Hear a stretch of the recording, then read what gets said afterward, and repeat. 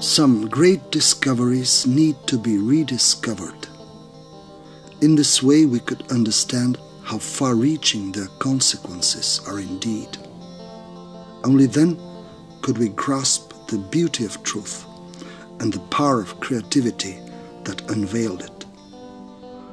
This is certainly the case with the astonishing Varna culture, unearthed in 1972. One could hardly believe that its legacy of gold artifacts had fallen in oblivion for almost 6,500 years. But for all that, it had a huge impact on the intellectual evolution of mankind. The contributions of Varna culture range from the oldest gold treasure in the world to the conceptual synthesis of two types of creativity, emerging science and art. They are welded in a system of rising knowledge which gave birth to the first European civilization and to a trend that can be regarded as the world's Enlightenment one. The people involved in it were of truly gigantic capacities as far as their insight and creativity were concerned. Were they disciples of Prometheus, as the legend goes, of humans being taught by the noble Titan? His punishment by jealous gods went hand in hand with the Pandora project and the Great Flood. Mythological codes have thus encrypted a message of crucial discontinuity. The life of a civilization is a wave-like process. Upheavals and advancement are followed by setbacks or even catastrophes. A metaphor to the effect that angry gods have spread disasters conveys the meaning of a dramatic change putting an end to a great culture. Was it the doom of the mysterious civilization which used to flourish along the Black Sea west coast in the 5th millennium BC? The finds of Varna necropolis opened up new horizons for us to pursue in retrospect. They were recognized by leading archaeologists as a real breakthrough. Sir Colin Renfrew referred to them as a momentous discovery as important in its way as the discovery by Heinrich Schliemann 100 years ago of the great treasure of ancient Troy. In Japan, the 10th anniversary of the excavations attracted a lot of publicity. According to a memorable message by Prince Mikasa, this copper culture of Varna, popularly known for its magnificent gold artifacts, not only predated the great ancient civilizations of Sumer, Mesopotamia, and of Egypt, but also showed evidence of the existence of a ruling class distinguished by special wealth and authority, advanced copper weapons, and metal artifacts and implements. Social, economic, and technological data thus confirmed the discovery of a new civilization, making Varna the oldest civilization known to man. Perhaps even more significantly, it, unlike any other of the civilizations of the ancient continent, was shown to have clear and direct links with a preceding indigenous Neolithic culture. In his article, Ancient Bulgaria's Golden Treasures, the celebrated British archaeologist Sir Colin Renfrew has written, "The world's oldest treasure of gold, unearthed as recently as 1972, was not discovered in Sumer or Egypt, homes of the earliest known civilizations, the obvious places to expect such a momentous discovery. Nor did it come from pre-Columbian America, famous for the rich gold finds in Peru and Colombia. It was uncovered, much to everyone's astonishment, in northeastern Bulgaria near the attractive modern city of Varna, and it may well be more than 6,000 years old. The discovery of this oldest gold hoard seemed to confirm my own theory that prehistoric Bulgarians have invented metallurgy independent of earlier metal workers of the Near East. It also suggested that Bulgarians of 4000 BC had passed their gold-working skills to the superb goldsmiths of the Thracians, inhabitants of Bulgaria in the first millennium BC. The find was as important in its way as the discovery by Heinrich Schliemann 100 years ago of the great treasure of ancient Troy. For while the golden discoveries at Varna are not so elaborate as those at Troy, they are at least 1,500 years older and can surely be dated before 3,500 BC. Calibrated radiocarbon dating may well place them between 4,600 and 4,200 BC.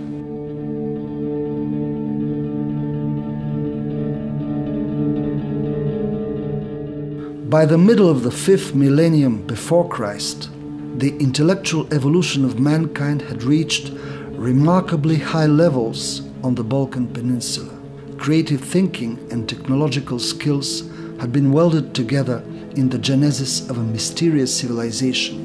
It came into being along the Black Sea coast in northeastern Bulgaria.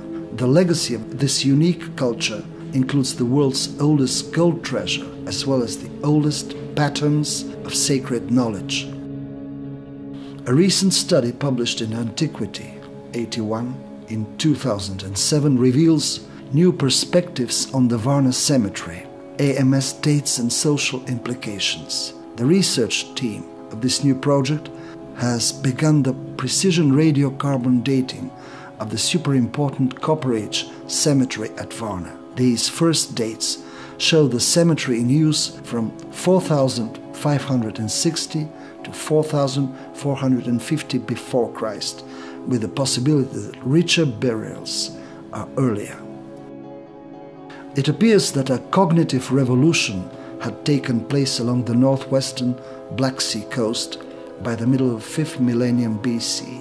Making a huge leap forward, knowledge started evolving in a proto-science, ahead of its time indeed, but with a huge potential for innovations. Hence the accent of our research is laid on the potential capacities of prehistoric intelligence. Human reason could bridge cultures and continents, paving the way for amazing future achievements. The far-reaching impact of sacred knowledge could be traced to some of the greatest projects in the past, like the Great Pyramid, for example. It was built 20 centuries after the Varna culture. Stonehenge, too, was erected almost 2,000 years after the world's oldest gold treasure had been buried in the necropolis by the Black Sea. Paradoxically, the huge monuments in Egypt and on the British Isles have something in common with the tiny gold artifacts from Aurolithic Varna. There is a certain correlation between them in terms of angles and proportions. Is it a matter of sacred geometry or of pragmatic design? The kinship between them goes beyond mere analogies and into the scope of what we call archaeometronics, precision measuring of artifacts within the framework of some systemic criteria. They reveal mathematical hunches and visual heuristics which belong to the inherent intelligence of prehistoric people. That was the reason why angles and proportions were so significant to them. Presently they could help us revive lost knowledge about the first steps of scientific reason. It took precision measuring to build temples, steer sea vessels, and lead people to their survival. It was important not only to gaze at the stars above, but to carefully observe them for the purposes of navigation, astronomy, or the timing of agricultural activities. The incredible precision of prehistoric people encourages us to believe that they could have been equally precise in matters of measurement. Archaeometronics, therefore, seems a plausible approach to the reconstruction of their productive thinking. The related archaeologics of creativity could incorporate the results of precise measuring and the mathematical hunches that come hand in hand with it. Anyway, it would not be fair to underestimate the intelligence of Copper Age thinkers only because their technologies were primitive. It is only natural to conclude that Varna culture should not be viewed just as a regional phenomenon. We believe it to be the first European civilization. Its legacy includes astonishing gold artifacts, over 3,100 tokens. The right angle is of particular prominence in the bull-shaped figurines. It appears that the bull had been a sacred animal for the Varna civilization too. So were the Apis bulls in the civilization of ancient Egypt 2 millennia later. This is probably the best place to grab the bull by the horns. In contrast to the images and figurines of Apis, the Varna bulls bear markings which denote angular and numerical ratios. Numbers are represented by multiple dots, ornamental convex forms along the contour of the objects.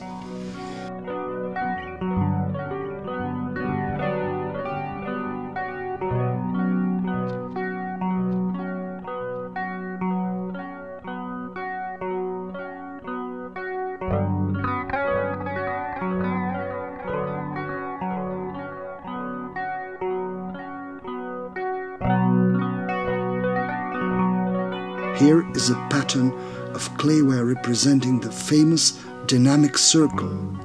A few millennia later, in the Vedic mathematics, this pattern was used in the proof of a theorem, which is nowadays associated with the name of Pythagoras. Needless to say, these Vedic proofs have been arrived at quite earlier than the time of Pythagoras.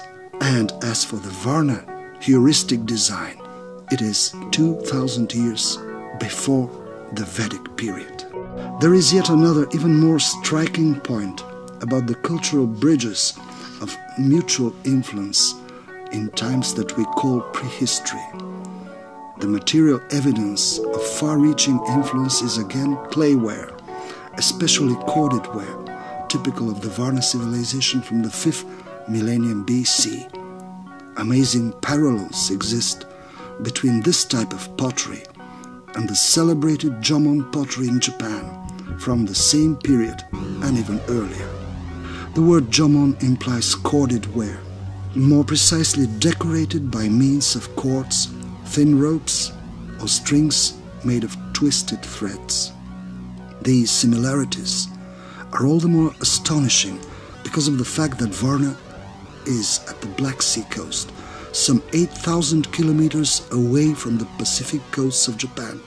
Is it at all possible that such enormous distances could have been covered by prehistoric men? Or is it that human creativity has been able to develop nearly identical patterns at the same time at so remote places?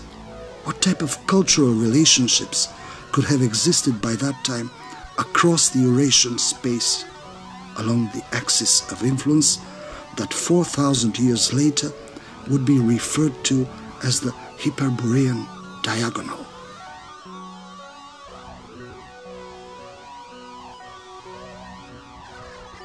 In the shape of the two gold bulls, or the design of the gold-plated pottery bowl, one could grasp a divine proportion. The Fibonacci sequence, which goes with a golden ratio, is represented by means of dots on the surface of the two gold bulls or by chords corresponding to the lines on the surface of the bowl, which is convex. This makes it possible to use them as gold standards for the purpose of measurement, for example, in calibrating navigation equipment or in azimuth plotting. These first standards are remarkably small in size, but nevertheless they are amazingly informative, implementing the conceptual synthesis of proto-science and art. The term proto here signifies very remote past, not by any means showing neglect or lack of esteem for primeval creativity. On the contrary, the finds from Varna seem to belong to a highly developed race of humans, whom we cannot even think of calling primitive. If it had not been for the miniature dimensions of their instruments, we might consider these people to be the legendary race of the Titans. According to myths, Prometheus of the Titans was the first to have given essential knowledge to the following generations of humans. Maybe we should take mythology more seriously. Were the Titans indeed the most advanced Copper Age people, capable of teaching others? Was their golden civilization terminated by a catastrophe, a memory of which persisted in myths as the synonym of a worldwide tragedy? Has their sacred knowledge given birth to the first European Enlightenment? Are its incredible gold standards and proportions, in fact the lessons of a noble mind, truly gigantic in terms of intelligence, not of body size?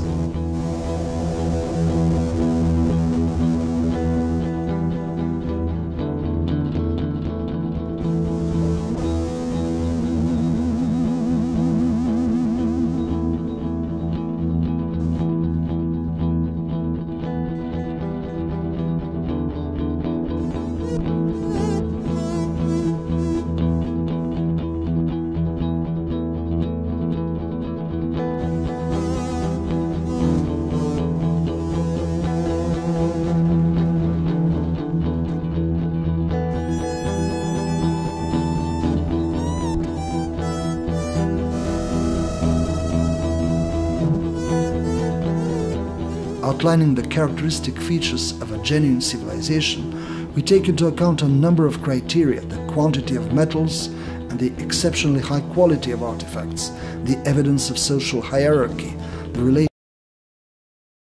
Now we're going to draw the attention to yet another very important criterion: the existence of a system of knowledge which could have given rise to applied proto-science. The Varna civilization meets the latter requirement, while no other culture before it satisfies this criterion. Of course, there were some other cultural centers of the same age, which also had impressive contributions as regards pieces of art, but from the angle of scientific contents of artifacts, Varna was unique in the whole Neolithic world.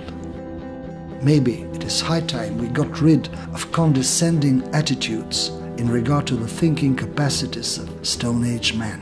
Some 300 generations ago, they managed to survive in harsher conditions with very limited resources, but there was the self-reproductive resource of knowledge available to them even at that time, and the power of intuition was there for them too. Prehistoric people made proper use of both to cope with the difficulties of a rogue world and a relatively primitive society. They deserve respect for their struggle and appreciation of their intelligence. The Aurolithic Varna Civilization has implemented its mathematical hunches and discoveries in gold standards. These masterpieces of art and craftsmanship can pass for jewelry. In fact, until recently, they were believed to be simply pieces of jewelry. But besides their aesthetic qualities, they have scientific and practical value that enable people in the Neolithic to measure angles and determine positions. The Varna civilization has made the first compasses and protractors, geometrical tools and navigation devices. Last but not least, there is evidence in its legacy of the golden ratio number and the related sequence of numbers rediscovered in the Middle Ages by Fibonacci. and named today after his name. The material embodiments of this divine proportion are gold standards of various forms. They are truly amazing, all the more exquisite because of the golden ratio encoded in them. 20 centuries later, the golden ratio code dominated artistic and architectural achievements in ancient Egypt. But the earliest encounter with the golden ratio and the Fibonacci sequence happened in Aurolithic Varna 6,500 years ago. Here is a challenge to old paradigms about the evolution of human reason. Intelligence is the decisive argument for us to judge whether a Copper Age culture had the potential of becoming a genuine civilization. Varna culture did evolve into the first civilization of its time. We choose to call it the Aurolithic civilization. Aur coming from rays of light but also gold, while lithic is generally associated with stones. At first glance, it might seem more appropriate, in keeping with the tradition, to use two Greek words to form the name of this age and the related culture. The result obtained would be chrysolitic, which, however, creates an ambiguity. In the context of Stone Age cultures, to speak of a chrysolitic one would imply the semi-precious stone of greenish color, the mineral by the name of chrysolith, while we intend to lay the accent on the gold and stone masterpieces, revealing the conceptual synthesis of primeval science and art. Within the framework of Copper Age cultures, there was one unique gold and stone civilization, the Aurolithic civilization, born on the Balkan Peninsula, the first capital of which used to be Varna. Thus, we have a twofold message for the Varna legacy. On the one hand, the oldest gold pieces of art on earth, and on the other hand, the first steps of systematic knowledge, shedding light on the genesis of science and technology. In the twilight zone of prehistoric times, there could be no panoramic view of this Stone Age enlightenment. Was it the dawn of Civilization 1, or was it the magnificent sunset of a preceding superculture? Now the resurrection of the Aurolithic civilization occurs after 6,500 years spent in oblivion. We hope that its lost knowledge could be reinvented with the help of its proper gold standards and proportions. Varna may turn out to be the cradle of civilized Europe, home to a genuine prehistoric renaissance.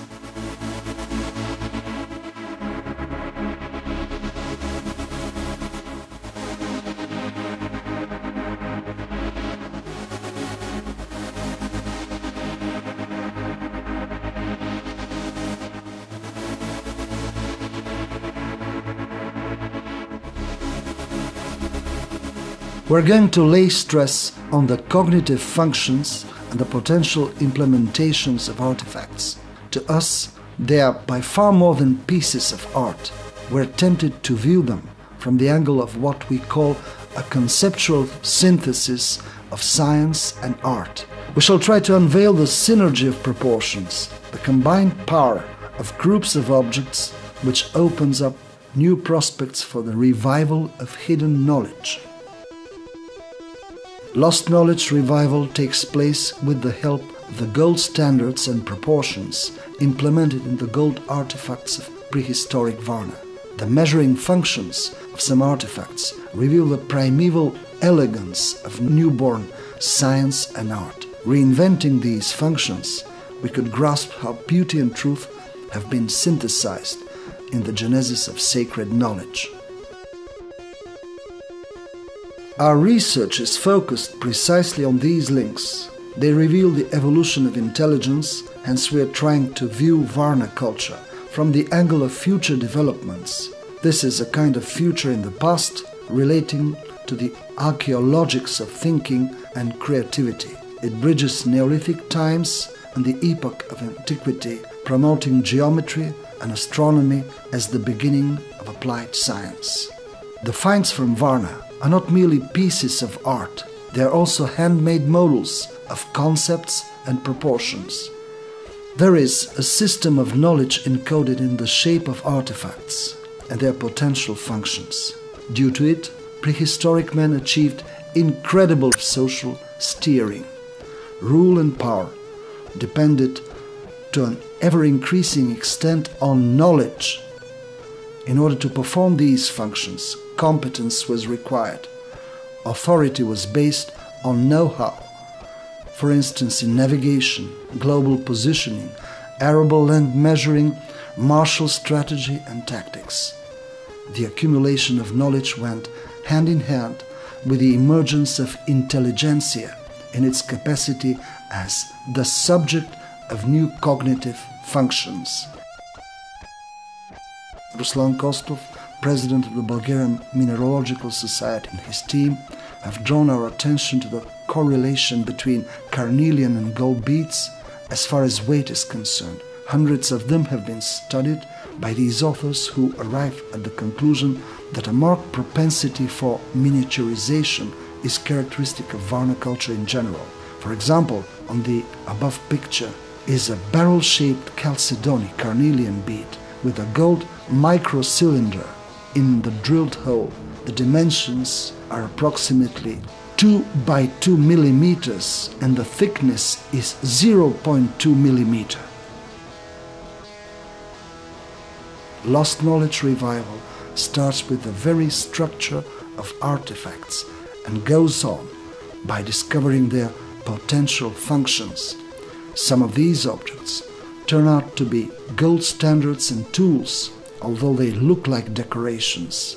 It might not be an exaggeration to consider them as measuring instruments in use by the oldest science. Whether by intuition or on purpose, some of these modular tools were meant to fit together. Combining them highlights the synergy of proportions, which is otherwise hard to grasp. These artifacts are handmade memories of the efforts which human thinking. The more important and remarkable the truth. However, if beauty should stand up in defense of truth, their joint force can no longer be neglected. The Aurolithic civilization from the 5th millennium before Christ is obviously the first to have discovered the golden ratio. This principle rules in matters of beauty and truth. Hence, art and science have been synthesized in the structure of gold standards from the Varna necropolis. Their authors remain dedicated to harmony while seeking for what we now call mathematical concepts and principles.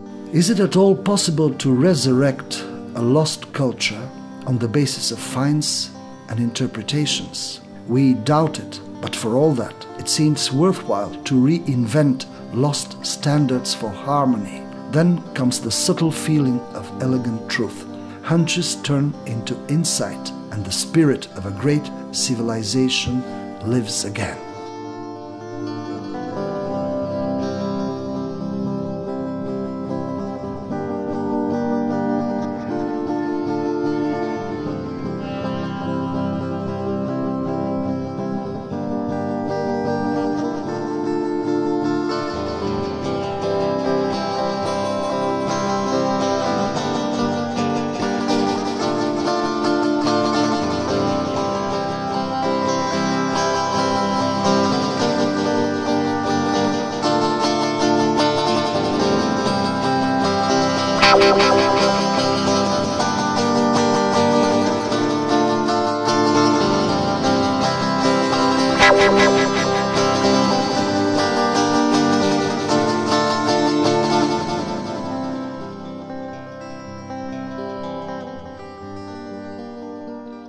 By Heinrich Schliemann 100 years ago, of the great treasure of ancient Troy.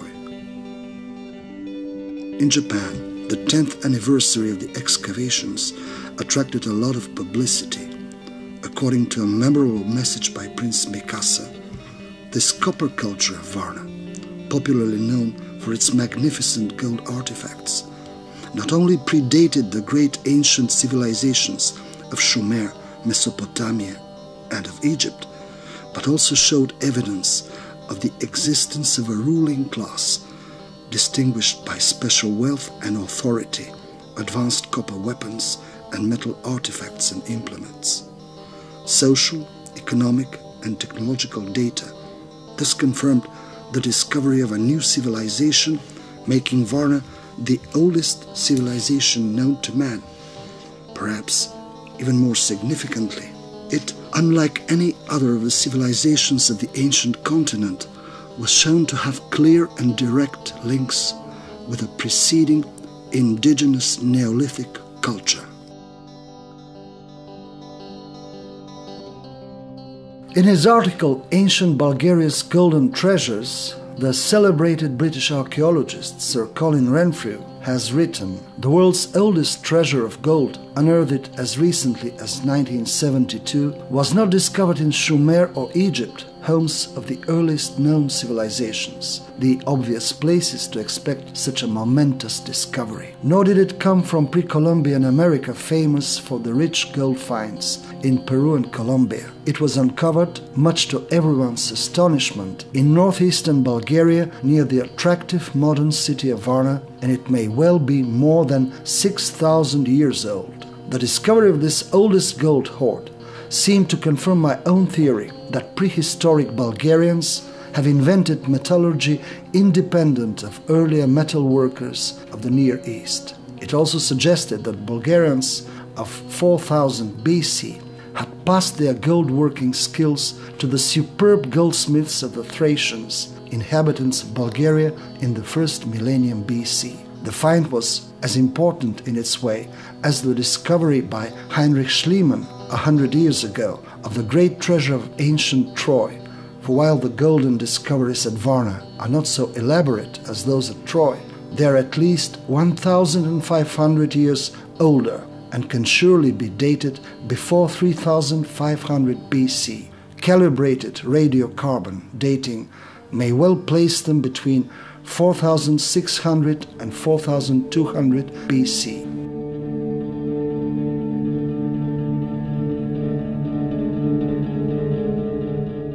By the middle of the 5th millennium before Christ, the intellectual evolution of mankind had reached remarkably high levels on the Balkan Peninsula.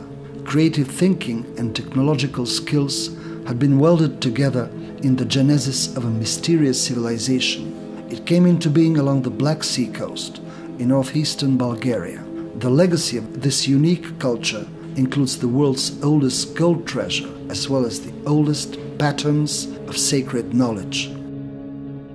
A recent study published in Antiquity 81 in 2007 reveals new perspectives on the Varna Cemetery, AMS dates and social implications. The research team of this new project has begun the precision radiocarbon dating of the super important Copper Age cemetery at Varna. These first dates show the cemetery in use from 4,560 to 4,450 before Christ, with the possibility that richer burials are earlier.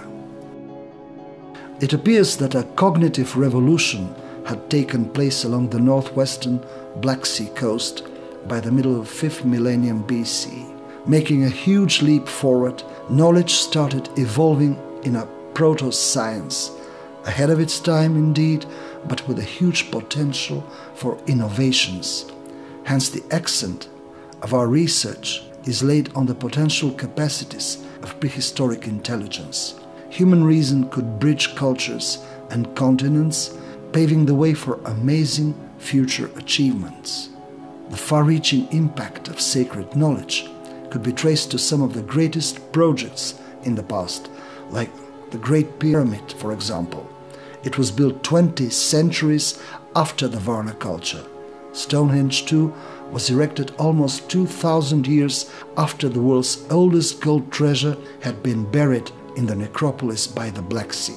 Paradoxically, the huge monuments in Egypt and on the British Isles have something in common with the tiny gold artifacts from Aurolithic Varna. There is a certain correlation between them in terms of angles and proportions. Is it a matter of sacred geometry or of pragmatic design? The kinship between them goes beyond mere analogies and into the scope of what we call archaeometronics, precision measuring of artifacts within the framework of some systemic criteria. They reveal mathematical hunches and visual heuristics which belong to the inherent intelligence of prehistoric people. That was the reason why angles and proportions were so significant to them. Presently they could help us revive lost knowledge about the first steps of scientific reason. It took precision measuring to build temples, steer sea vessels, and lead people to their survival. It was important not only to gaze at the stars above, but to carefully observe them for the purposes of navigation, astronomy, or the timing of agricultural activities. The incredible precision of prehistoric people encourages us to believe that they could have been equally precise in matters of measurement. Archaeometronics, therefore, seems a plausible approach to the reconstruction of their productive thinking. The related archaeologics of creativity could incorporate the results of precise measuring and the mathematical hunches that come hand in hand with it. Anyway, it would not be fair to underestimate the intelligence of Copper Age thinkers only because their technologies were primitive. It is only natural to conclude that Varna culture should not be viewed just as a regional phenomenon. We believe it to be the first European civilization. Its legacy includes astonishing gold artifacts, over 3,100 tokens. The right angle is of particular prominence in the bull-shaped figurines. It appears that the bull had been a sacred animal for the Varna civilization too. So were the Apis bulls in the civilization of ancient Egypt 2 millennia later. This is probably the best place to grab the bull by the horns. In contrast to the images and figurines of Apis, the Varna bulls bear markings which denote angular and numerical ratios. Numbers are represented by multiple dots, ornamental convex forms along the contour of the objects.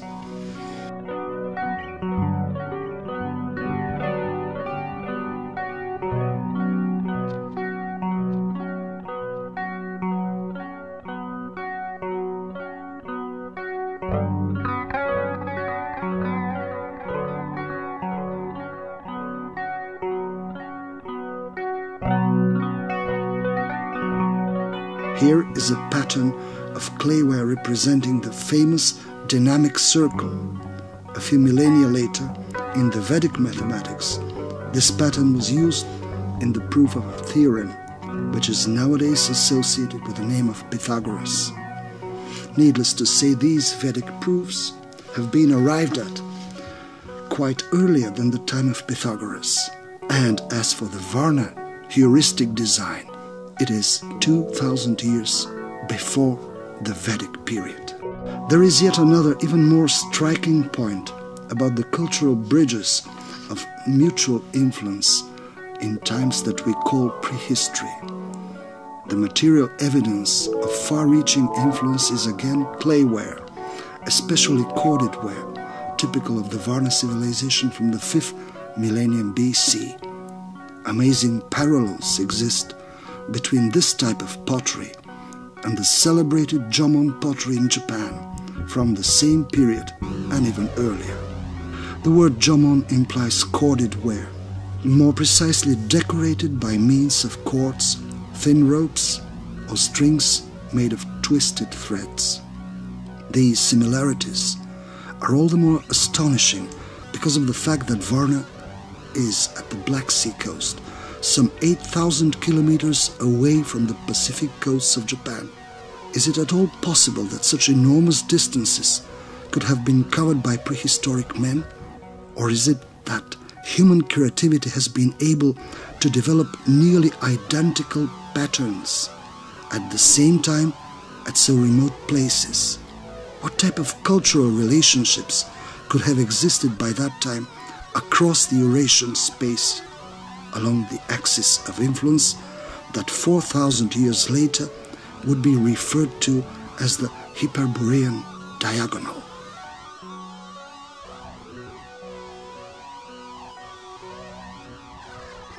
In the shape of the two gold bulls, or the design of the gold-plated pottery bowl, one could grasp a divine proportion. The Fibonacci sequence, which goes with a golden ratio, is represented by means of dots on the surface of the two gold bulls, or by chords corresponding to the lines on the surface of the bowl, which is convex. This makes it possible to use them as gold standards for the purpose of measurement, for example, in calibrating navigation equipment or in azimuth plotting. These first standards are remarkably small in size, but nevertheless they are amazingly informative, implementing the conceptual synthesis of proto-science and art. The term proto here signifies very remote past, not by any means showing neglect or lack of esteem for primeval creativity. On the contrary, the finds from Varna seem to belong to a highly developed race of humans, whom we cannot even think of calling primitive. If it had not been for the miniature dimensions of their instruments, we might consider these people to be the legendary race of the Titans. According to myths, Prometheus of the Titans was the first to have given essential knowledge to the following generations of humans. Maybe we should take mythology more seriously. Were the Titans indeed the most advanced Copper Age people, capable of teaching others? Was their golden civilization terminated by a catastrophe, a memory of which persisted in myths as the synonym of a worldwide tragedy? Has their sacred knowledge given birth to the first European Enlightenment?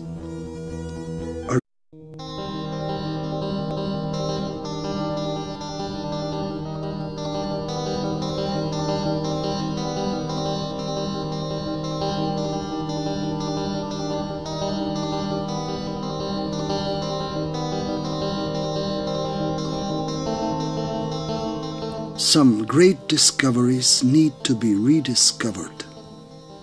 In this way, we could understand how far-reaching their consequences are indeed. Only then could we grasp the beauty of truth and the power of creativity that unveiled it. This is certainly the case with the astonishing Varna culture, unearthed in 1972.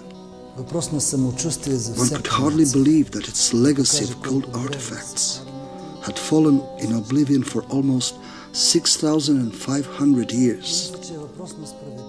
But for all that, it had a huge impact on the intellectual evolution of mankind. The contributions of Varna culture range from the oldest gold treasure in the world to the conceptual synthesis of two types of creativity, emerging science and art. They are welded in a system of rising knowledge which gave birth to the first European civilization and to a trend that can be regarded as the world's Enlightenment 1. The people involved in it were of truly gigantic capacities as far as their insight and creativity were concerned. Were they disciples of Prometheus, as the legend goes, of humans being taught by the noble Titan? His punishment by jealous gods went hand in hand with the Pandora project and the Great Flood. Mythological codes have thus encrypted a message of crucial discontinuity. The life of a civilization is a wave-like process. Upheavals and advancement are followed by setbacks or even catastrophes. A metaphor to the effect that angry gods have spread disasters conveys the meaning of a dramatic change putting an end to a great culture. Was it the doom of the mysterious civilization which used to flourish along the Black Sea west coast in the 5th millennium BC? The finds of Varna necropolis opened up new horizons for us to pursue in retrospect. They were recognized by leading archaeologists as a real breakthrough. Sir Colin Renfrew referred to them as a momentous discovery as important in its way as the discovery